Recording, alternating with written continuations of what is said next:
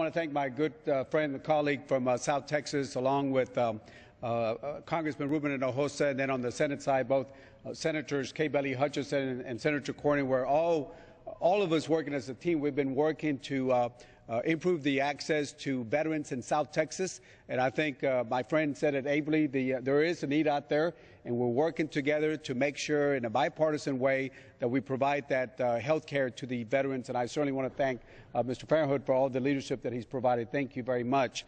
H.R. 771 will designate the facility of the United States Postal Service located at 1081 Elbow Road in Schertz, Texas, as the Schertz Veterans Post Office to honor those who have served our nation's defense.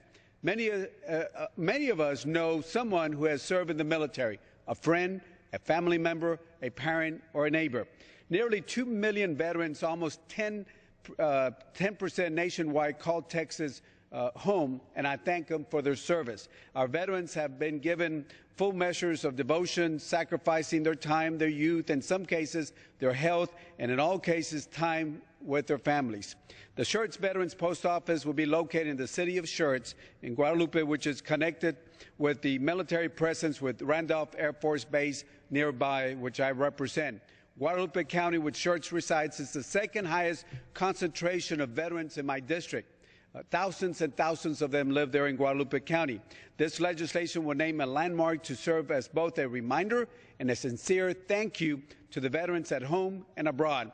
I urge passage of H.R. 771 for all the brave men and women who have fought for our country, and I thank you, and I reserve the balance of my time, Mr. Speaker. The gentleman reserves. The gentleman from Texas, Mr. Farenthold. I'm prepared to close.